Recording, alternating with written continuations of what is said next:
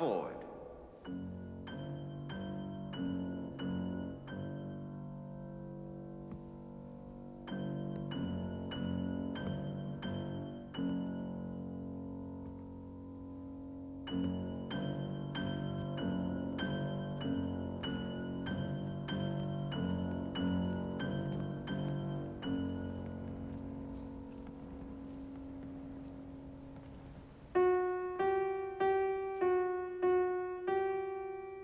May I have the password, please?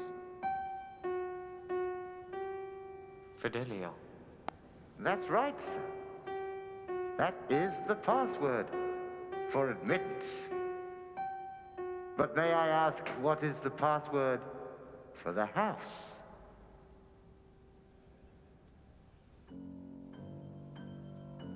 The password for the house. Yes?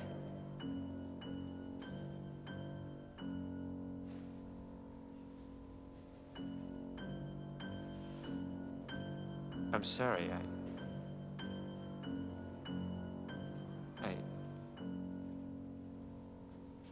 I seem to have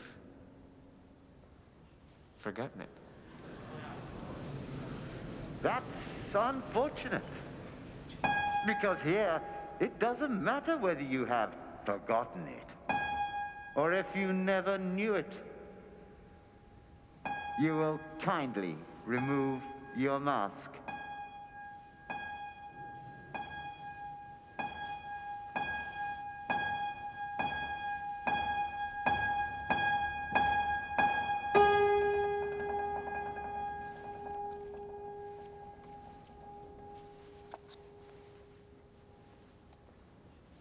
Now, get undressed.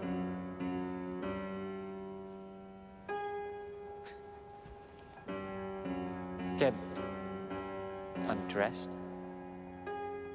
Remove your clothes.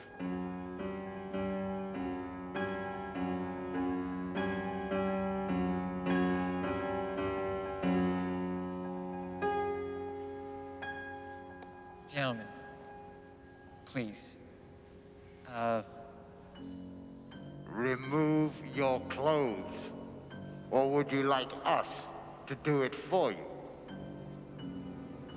Stop!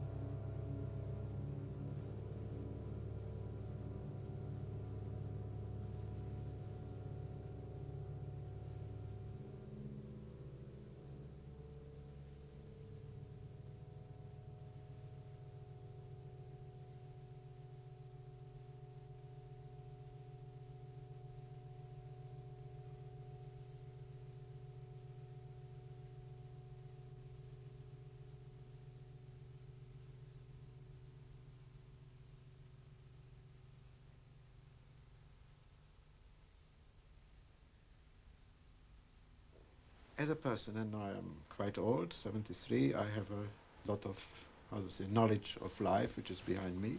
I don't know what will happen in the next future. I met so many different people, and meeting people who, you can say in English, blasé? Mm. Blasé No, people, or also, what, yeah.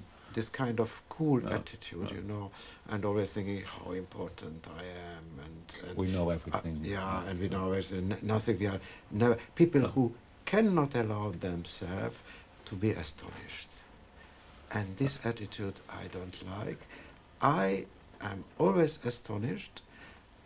I like to know new things, to be impressed, and I think it's maybe, I cannot analyze my own attitude, but somewhere I am still a 12 years old young boy at the beginning of the puberty, because I also in emotions, I should behave like, you know, old master being known, and I cannot behave like this.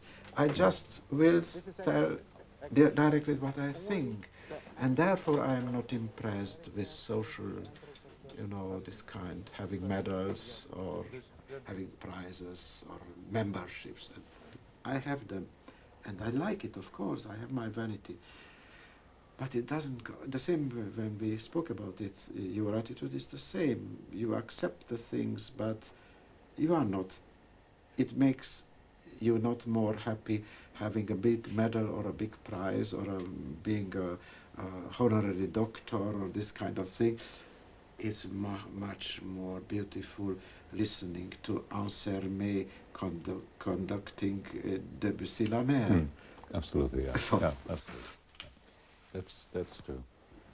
Many times journalists with very much goodwill ask me for whom you compose. And I answer, the question is not adequate. I don't compose for people. I'm not interested whether they will be pleased or not. I don't compose for myself. I'm interested to doing the thing. So it's not for somebody. A businessman will always think in terms of profit. A politician will always think in terms to have more votes and to be elected.